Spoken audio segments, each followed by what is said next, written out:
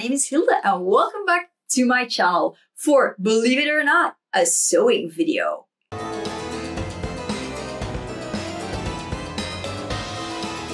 I'm wearing my Foolish Mortal earrings. Of course, I forgot the name of the creators. It's got Twin Moon in it, but I will have them linked in the description down below so you can find them. And the reason is simple. For all the foolishness that went on in these projects, I feel it's very, very accurate. But first things first. So the 3 dresses I'm going to show you have all been made with pattern 101 out of the Burda Style magazine from May. So from this year, it's a couple of months ago now. But I have found that in Belgium at least, because that's where I'm from, and this is a Dutch language one, by the way, I have found that most magazine shops will have older copies still on sale. For as long as they have copies, they will have them out in the stands.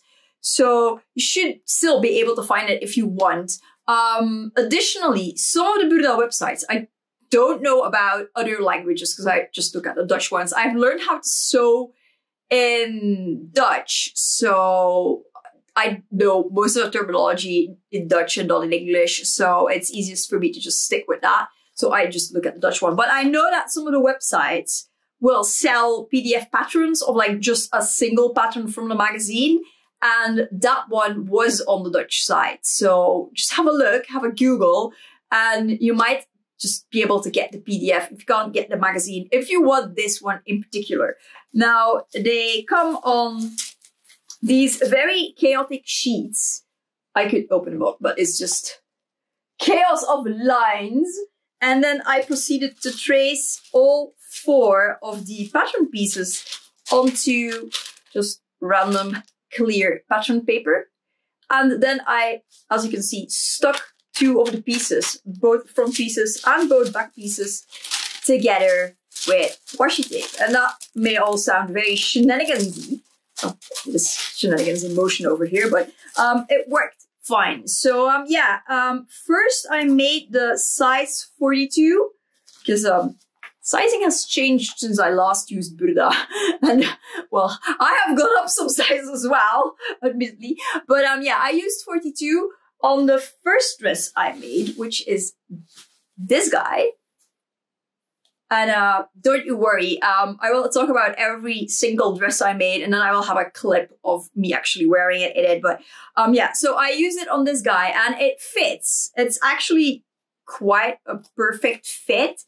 But I feel like if I gain weight again, because I'm a big weight fluctuator due to medication I have to take, this won't fit me anymore. So I feel like I'm just going to wear them all too big. I mean, generally, as you can see, this is from Next, by the way, I will buy my clothes just too big. I stopped carrying a long time ago, and at least they fit and they're comfortable.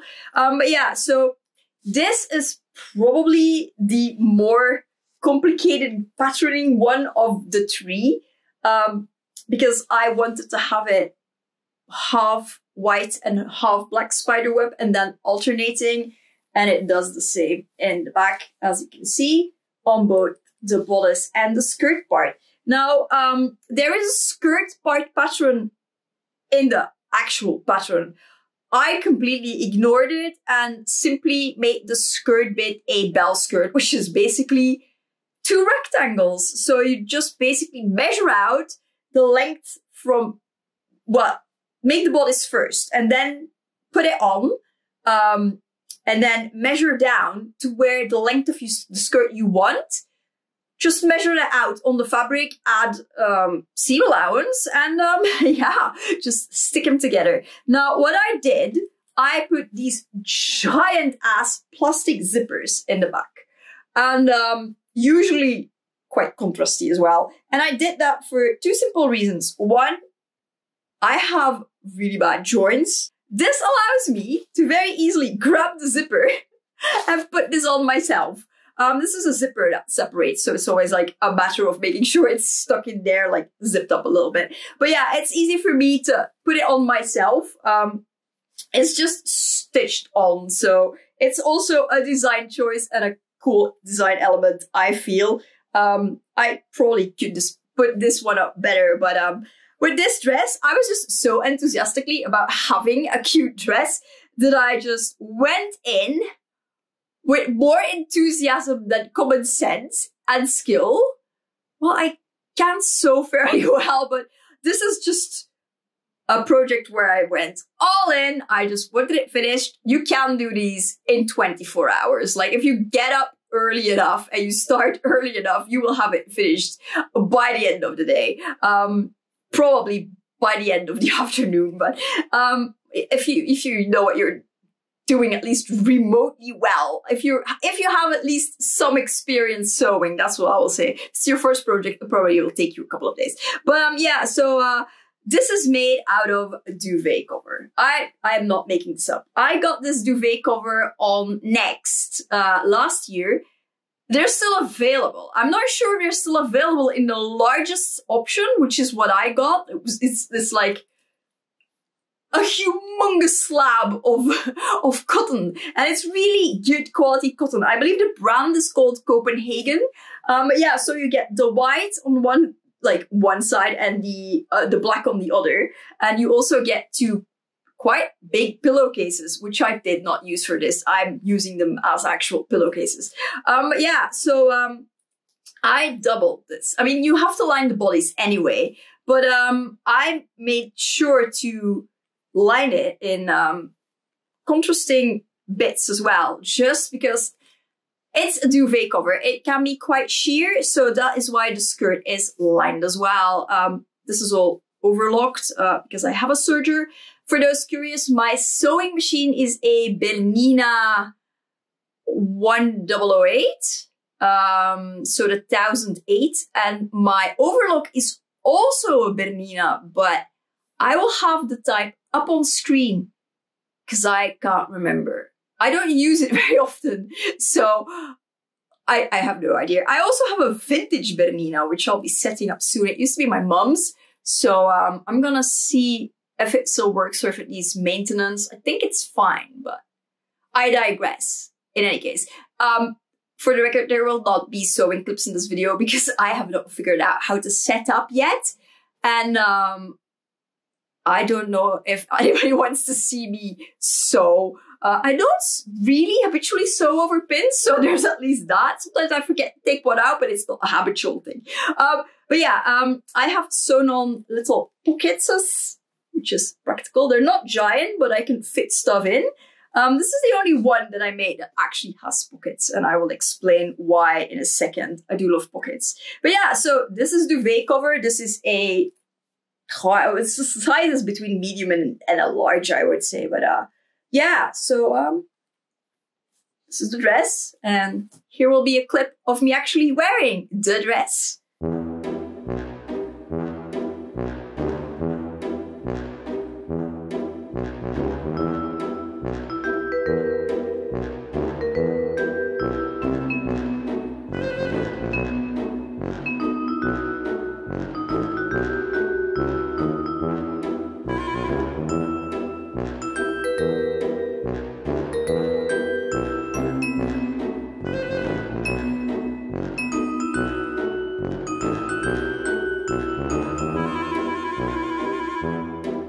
So my next dress is Ben hates this with a fiery passion, the passion of 1,000 suns. But there's a bit of a story to this fabric. I saw this fabric on Joann's last year, like at the start of the Halloween season. That was one of the first fabrics I saw in people's like Code Orange videos, like saying like, oh, I saw this and at Joann's, and then they filmed it and put it in their Insta stories or whatever. And I saw it and I fell in love with it, and I was like, this fabric is amazing. But for some reason, it would not ship to Belgium. It flat out wouldn't. Then a couple of months ago, okay, fair enough, last month, I looked at Joann's website again, and I was like, I'm gonna have a look, because like Code Orange has, people have been seeing things at Joann's. I'm just gonna have a look at the site because I know they ship to Belgium. And then it said like, what the price is what you pay, customs included. And I was like, well, that is interesting. And then I found that same fabric, half off, and it shipped to Belgium. And I was like, I don't know why you did it last year, but half off, I can wait, you know? So I got 3 yards of this. I don't know if you can see it, but it is actually iridescent. It has a pink and a green shift to it. I have used the most obnoxious orange zipper I could find as a design element, and also for the ease of, you know, putting it on, like I explained before. And yeah, there were some issues. Now, this fabric is basically, I will show the skirt because that's not lined. It's basically a cotton. It started out being a stiff white cotton, and then it had the pumpkins and the iridescent printed on it. So this is a solid extra layer to your fabric. Now the thing is, it makes it very stiff. I feel it's like both Halloween atom punk and a candy wrapper. That's kind of what it is. It wrinkles like no tomorrow, like nobody's business. If you wash this, I have thrown it in a rinse wash after I was finished making it because the cats had sat on it and, you know, it was so wrinkly. You can iron this. I did iron it inside out, but I did test iron like a little scrap on the iridescent part and it did not stick to my iron. I was very surprised. But yeah, no, you can iron it. I would advise to iron it inside out. So there's that, but just know every time you wash your garment, you will have to iron it. There's no avoidance in it. I have used some old quilt cotton that I had for a project, from a past project, from a long ago past project, which is white with pink skulls and bubbles for the bodice lining. Because let's be real here, you cannot see it anyway. So what gives, you know? It doesn't matter. You can if you want to save on like really nice fabric, just use a lining for the bodice from something else. You know, you can use an old sheet. You can just buy some really cheap cotton to line it with. Nobody's gonna see it but you, in theory at least. So, you know, might as well. So yeah, I used leftover cotton, and this one I actually sewed nicely for the most part. You know, I will link Rachel Maxey's video where she does it in the description so you can see how it's done. But basically, if you put the wrong sides together, you can just like fold it. When you fold it the right way, the seam line will be on the inside, so you don't have visible top stitching here.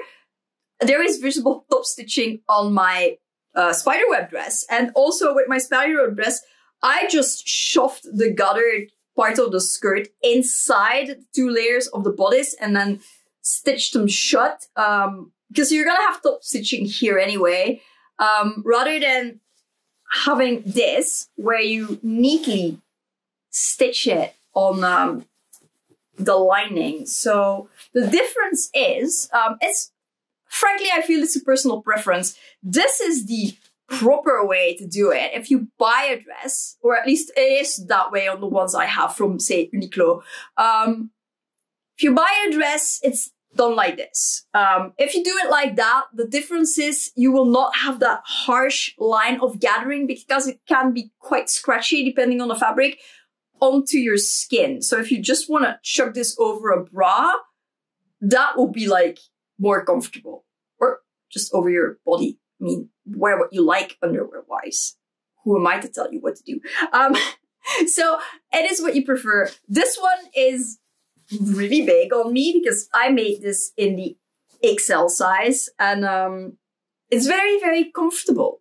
It's also very warm due to the entire print layer. So this is to my advantage. Also, the other reason I did it, because I figured that this fabric was going to be so warm, I did it because I would want to wear a really thick sweater underneath in winter, and I will just wear a petticoat under the skirt, and then I can wear this literally year long, as long as it's not too hot. Because I figured out if it's heat wave properties outside, this is just gonna kill me stone dead. So yeah, that's what I did with this one. The fabric was easier to work with than I thought it would be, because you can iron it. even though we also like no but Jesus, it was fairly easy to do the gathering on the skirt.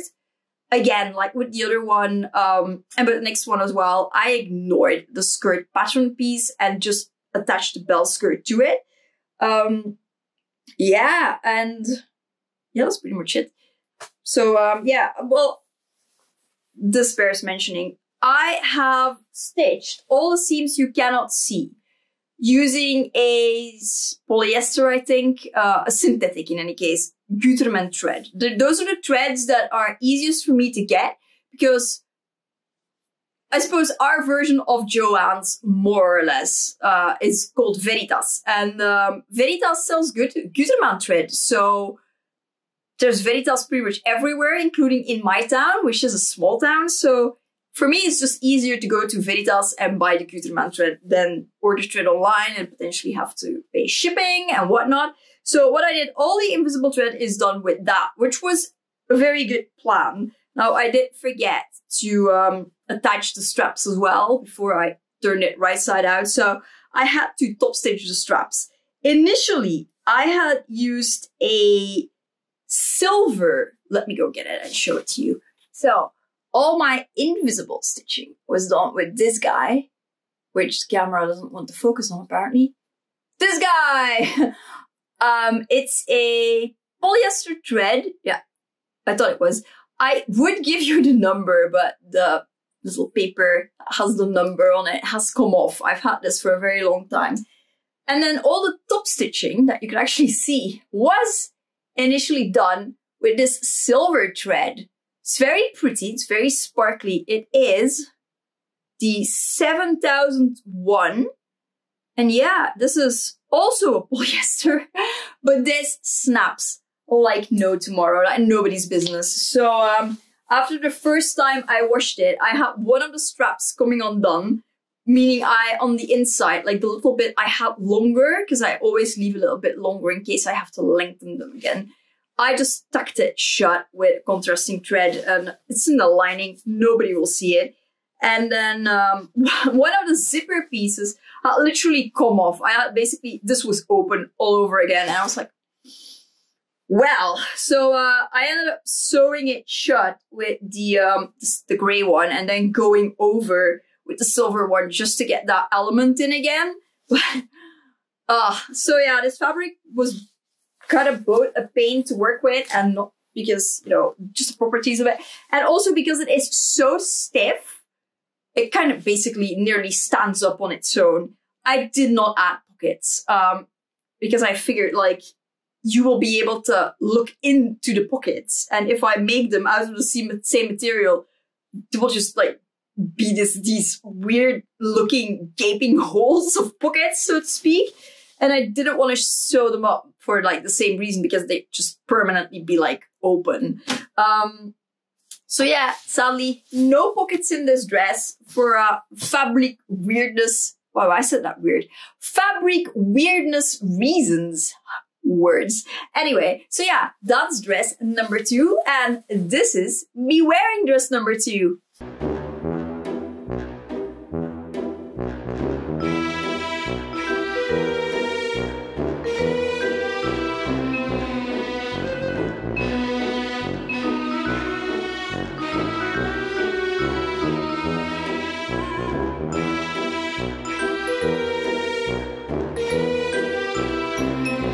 And then for our final dress is the one with the least design issues of all of them. Mostly because by that point I had pretty much figured out what I was doing.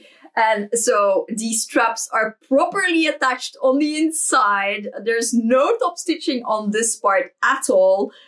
This has also been attached the bodice to the skirt the correct way to do it. Meaning I do have to wear a top underneath because otherwise it is a little bit scratchy.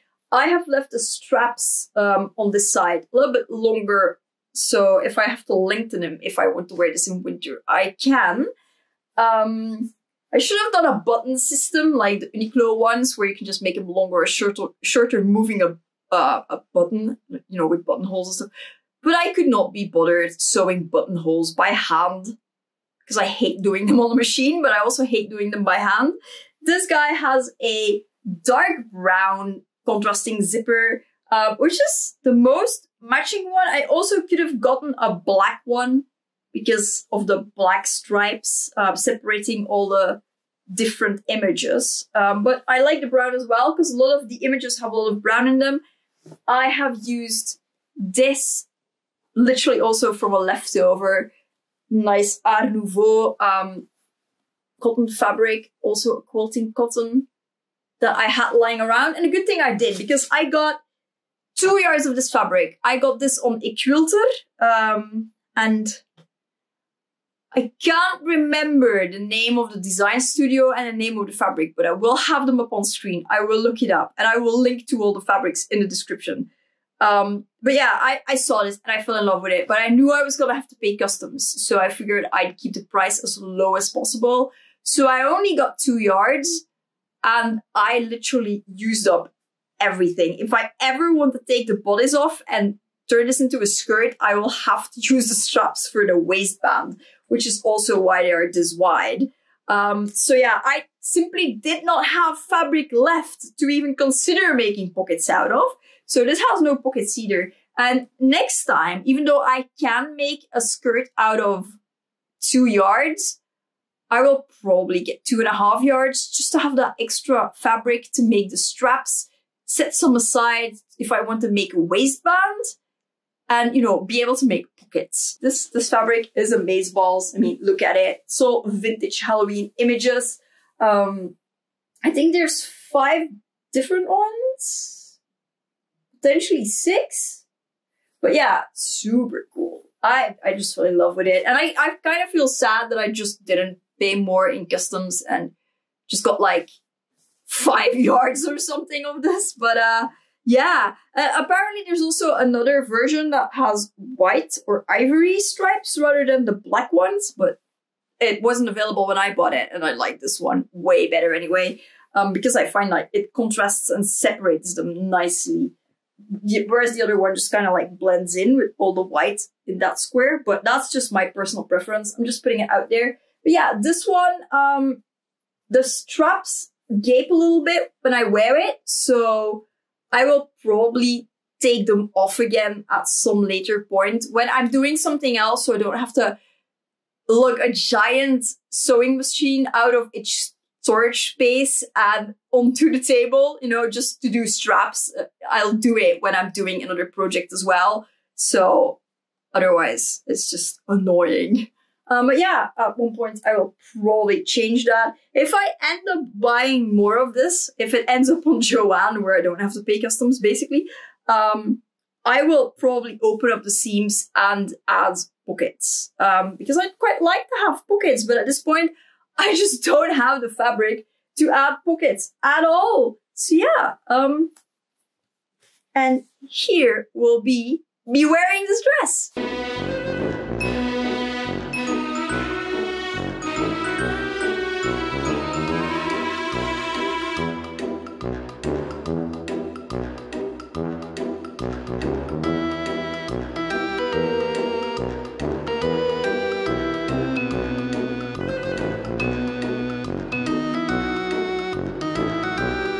That was it. I hope you enjoyed seeing what I've made. I know this isn't a traditional sewing video, but I hope it was still interesting. And I hope I managed to explain how I altered the pattern and whatnot and chose sizing. The sizing, the fit that they give you is fairly accurate. So if you look at the sizing table and you stay within those measurements, they're fairly all right.